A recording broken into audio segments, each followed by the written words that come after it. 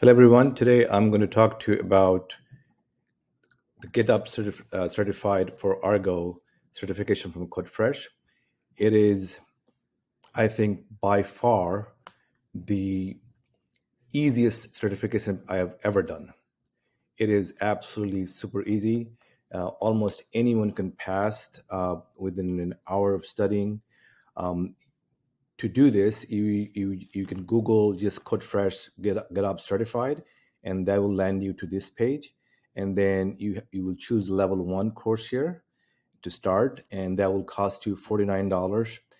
It's really good price. It used to be free. It's really good price because you don't pay for the test or anything. That is all your cost, and it's forever. And the test itself, you can take as many times as you like. There's no time limit of any kind. Even during taking the test, there's no proctoring or anything. So they really make it easy. So once you've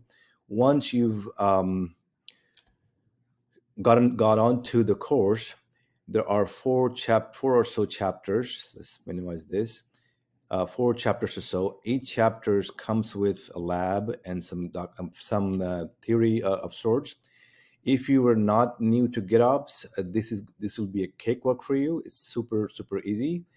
If you're new to GitOps, I would recommend that you do the theory part. Each chapter also comes with a live exercise.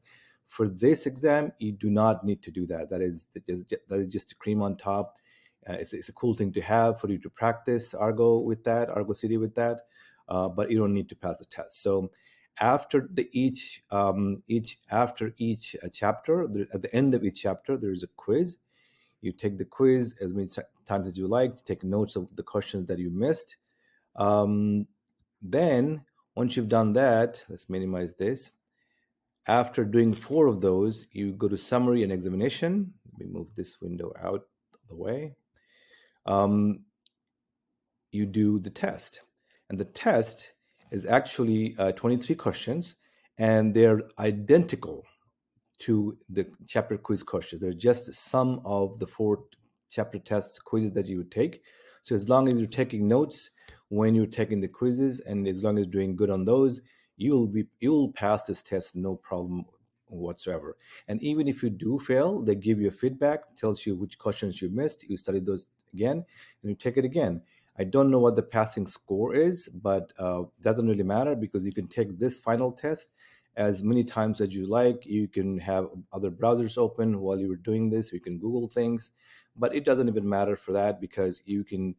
The questions are identical to the chapter quizzes that you would take. So I don't think I forgot anything else to mention. But again, this is the easiest DevOps certification I've ever done. It costs $49. The end exam is 23 questions, multiple choice, 1 to 4 choices per question. And because they're repeats of chapter quizzes, you will pass this test in no time. Good luck to you, and I will see you for the video of the level 2 of the same certification.